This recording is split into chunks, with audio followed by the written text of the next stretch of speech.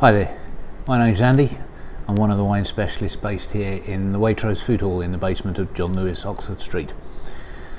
Yesterday I shared with you our Beaujolais Nouveau this year, and today I'm pleased, a little late, we missed the delivery yesterday, but we have the very first of our English Nouveau. This is made for us by 16 Ridges in Worcestershire. It's made from a grape variety called Pinot Noir Early, Pinot Noir Precoce. I like to call it Precocious Pinot Noir. It's a mutation of Pinot Noir that ripens 2 to 3 weeks earlier than regular Pinot Noir, which has given the team led by Simon Day at 16 Ridges enough time to make the wine, get it bottled, get it on the shelf for Beaujolais Nouveau, English Nouveau Day. So, English Nouveau, what's it like? This is the first English wine of 2020. They give us some sort of indication of the vintage conditions and the sort of quality that we can expect from the other English wines that have been grown this year, that are being made at the moment and will be released next year. So, have a look at the colour.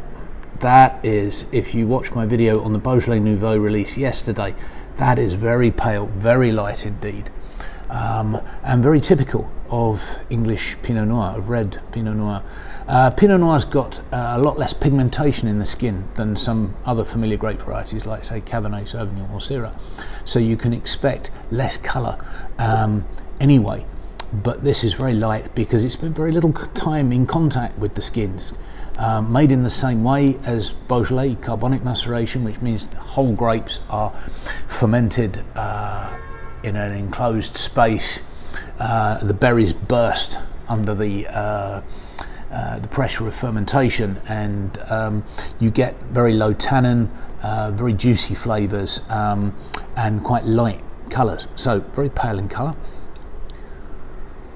Ooh, and it's a proper melange of tropical and red fruits.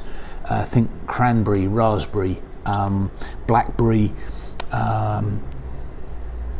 There's a little bit of citrus there, which I find is quite a common note in young Pinot Noir. Yeah, that's lovely. There's even the faintest touch of pineapple. Maybe I'm just imagining things. But lots and lots of fruit.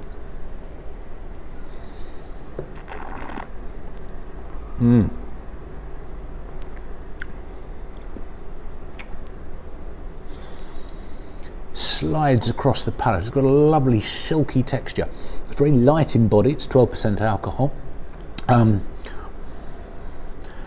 Lovely fruits.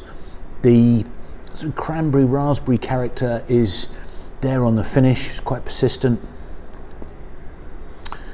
Nice bright acidity, not too much. Little or no tannin, as we'd expect from the method and the grape variety.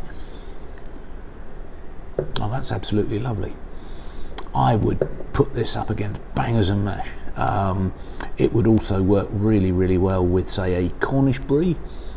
Nice creamy cheese, be absolutely delicious. I'm going to go and see if I can find some now. So, Nouveau Day Take 2. Cheers.